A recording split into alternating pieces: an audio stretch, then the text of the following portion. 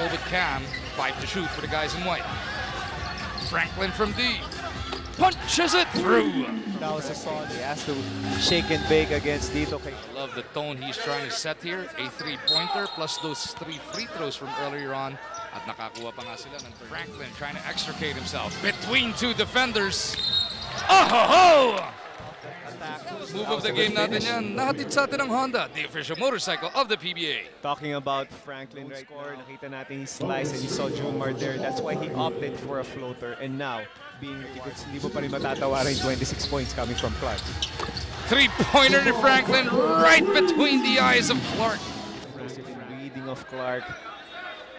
Creating that space with that jab to the right and finishing off with the 3.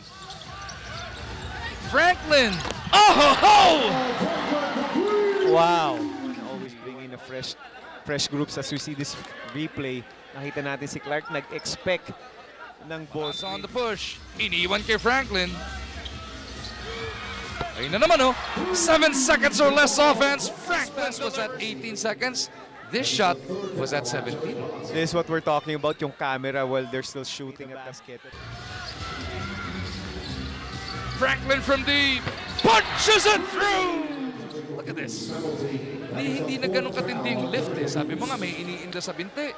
Pero yung follow to Franklin. Moving to Maverick. Bam!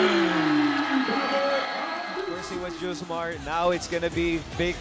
That's why it's gonna be solid that Maverick was able to connect. Ang bigat nito para sa Converge. It makes it a 2-possession lead with only 1 minute and 38 to go, Coach Topex.